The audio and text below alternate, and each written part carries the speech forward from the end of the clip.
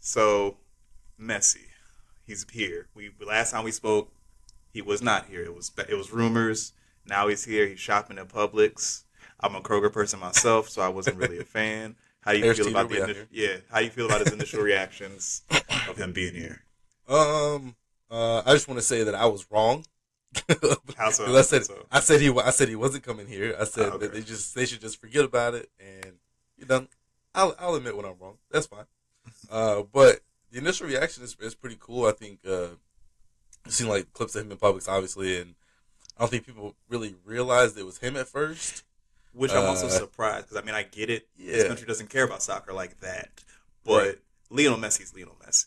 That's true. Like it's That's a true. lot of people, and then you're in Miami. You're in a heavy Latin American community. Exactly. I did not expect him to just be walking around in Miami like No that. facts. I'm sure he Yeah, has security with him somewhere adjacent. somewhere, I somewhere. didn't think Yeah, they would be able to like not be able to like be on him like on his tail as he's walking. right, That's right, crazy to me. But right. hey, he's enjoying it, I guess, right? Yeah, yeah. Hey, more power to him, man. I mean, you saw he had a basket full of cereal, which when you have three boys, kind of that's what They're, it's gonna be. but they're so small. They I are don't know. small. They are. I don't have kids. Maybe all kids eat a lot of food or whatever. But I Yeah, was like, Jesus, all that food. But I was like, yeah. maybe he just don't want to come back to Publix. It's true. He might not want to come back. Yeah, yeah. But Like, we'll get we're gonna get everything in one trip. everything in one trip. Let's get out of here. I don't Yep. want to be here anymore. That's how I Yep. shop. I always buy in bulk. It's just me here, and I No buy like the facts. king size honey buns. But Yeah, I yeah, know. I mean, it's like you get a culture shock. I know European grocery stores are not like this. yeah, You know what I mean? So they probably were just walking around sightseeing for a little bit, and then like, all right, let's get the stuff we need and let's get out of here. true, true. When he realized he was getting recognized, he grabbed the keys and was like, "Nah, I'm out." Yeah, I think it's. I think as the season goes on, he won't be able to do stuff like that anymore. No, Because right now, it's like we know Messi's here. I'm sure there's a collection of people who want to go see a Messi game, don't really know who he is, but once he starts yeah, playing in the MLS, I feel like that's when you'll see the turn and where there'd be a little bit more star power it's behind true. him. Yeah, for But sure. yeah, no, it's interesting to see. I mean, I don't think we're gonna be able to get tickets to see him this season. I'm pretty Nah, sure every game he's a part of is sold out at this point. But I mean, next season for sure, I definitely want to catch him in DC or definitely maybe even Charlotte. Charlotte, yeah, or Atlanta. That's Yeah, another good place yeah, to wait true. watch him play. But how do you think he's gonna fare? Like coming out there at the beginning, because I want to get into Wayne Rooney's comments about him. But how do you think before I even read off what Um, he's or I think actually, let me just read it off for okay. All right, everybody yeah, to that, like, because that'll probably be an easier way. So Wayne Rooney, the Manchester United's one of the greatest Manchester United soccer players of all time. Everybody knows that. yeah, Coach of DC United has opinions based on what he thinks he thinks is gonna be a culture shock on the field for Wayne Rooney. I'm gonna read some of his comments, but to basically just summarize it, he just doesn't think he'll quote unquote find it easy. So he's saying, and this is just his quotes from the Times London.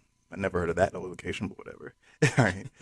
So here's what Wayne Rooney had to say. Everything is set up for him, Rooney said. He's got all his mates over, Sergio Busquets and Jordi Alba, with Inter Miami, joining him with Luis Suarez. Messi has a coach in Inter Miami, Tata Martino.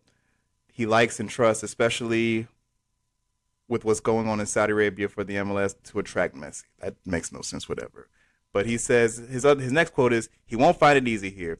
It sounds mad, but players who come here find it a tough league. The traveling is different, the conditions are different, the cities, a lot of energy and intensity on the pitch." Now, maybe the traveling because I guess if you're looking at travel in Europe, they can just go everybody everywhere by train, I guess, and it's a quicker ride. So traveling is going to be an issue, but they don't play that many games in succession like they do no, over in European soccer. So I don't understand why that might be a problem for Messi. I will agree with Rooney on one point. Every time Messi goes out on the field, every guy that's playing against him is going to give them their best game. for sure. So maybe that might be different, but I feel like Messi's already has that every time he plays, even when he's playing in Europe. Everybody's going to give you your best game. You're Lionel Messi. So he's That's what I was seen gonna this say. type of stuff. So it's not Yep. like it's not the same as Bastian Schweinsteiger coming over here and playing because Right. okay, a 19-year-old kid who grew up in wherever North Carolina that's in the MLS is gonna see Bastian Schweinsteiger and say, "I'm gonna give him hell." Right. I feel like the same, like he might not expect that type of intensity coming to the MLS, but Messi, he's seen it all, he's done it all. I do think it still will be a cakewalk. What do you think? Uh, I think the hardest part will be getting the team together. Like getting the team level of play up to where he can be able to help them win a couple games because Inter Miami is not. They're not a good team. Oh yeah, they're not at all. Yeah, they're not a good team at all. So But I think the biggest challenge would be getting the team up to his level to be able to at least be in games. I think that's going to be his biggest challenge. well, I'm gonna give you some pushback on that because I feel like they're putting in a system that Messi's accustomed to, and I don't think anybody within the Inter Miami squad is gonna second guess Sergio Busquets, Lionel Messi, Luis Suarez if he is or isn't coming, Tata Martino. They're not gonna second guess anything they want them to do. I don't think DeAndre Yedlin's gonna pull rank. I was about to say, but you still got DeAndre Yellin playing behind you. Like, and no disrespect to DeAndre Yellin. I mean, he played in the Premier League. You know, he was once a decent player. Coming back and he's doing his thing now, but it's not the same. It's not. I mean, they're winless for a reason. Like and putting a bunch of like 34, 35-year-olds in the squad is not. I mean, it helps, but how much really is that team going to be? They're 35, 34-year-olds with playing experience that 19, 20-year-olds here in the MLS have never seen in their lives. So they've seen it all. So I feel like that does kind of. It's not just a bunch of old men. It's a bunch of old men who've played somewhere. Yeah. Who've played. They've seen it all. They've seen it all in Spain.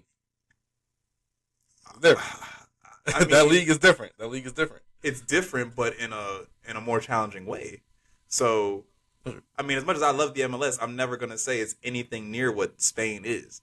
Right. The bottom of the Elche could beat any team in the MLS. You think they ever gave Messi any problems? No. So yeah, I don't really. know.